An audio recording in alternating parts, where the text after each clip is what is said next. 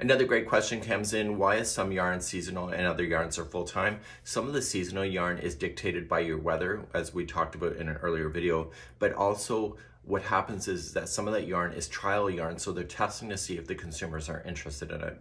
So based on that, if people are buying it up and there seems to be a lot of interest, they will consider bringing it back for another season in the future. But if the demand was that great, then they will literally put it into the store full time. So it's called in line when they do that. So it's based on our consumer behavior on how we're looking at a product and how much we're buying, whether it's seasonal or it's full time. Want to know more? Hit that subscribe now.